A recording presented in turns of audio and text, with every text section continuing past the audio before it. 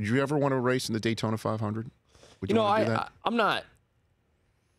I'm not so sure. You know, I mean, it's always interesting for me to see, and I know a lot of those guys there. And I was down there last weekend. My wife Courtney was doing something down there, and so I went down. I know Dale Jr. pretty well, and Jimmy Johnson, a lot of those guys, and it was interesting going there and seeing the cars, and they are a lot safer today than they were just a handful of years ago, and that was nice.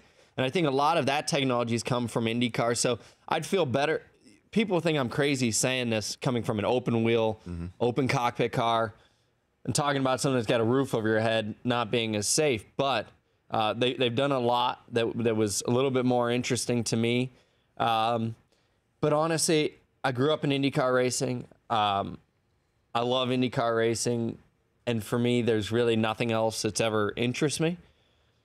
But you never say never. You know, that's one thing I've learned in my time is you never say never. And if an opportunity comes up, the one thing I know about NASCAR is due to the physicality of it, you can, versus IndyCar, which is much more physical, you can do it longer. And so who knows, maybe when the IndyCar career is over, you know, you go try it out or something. But those guys work hard. I mean, those guys on the road 36 weekends a year. The Rich Eisen Show, weekdays at noon Eastern on Audience.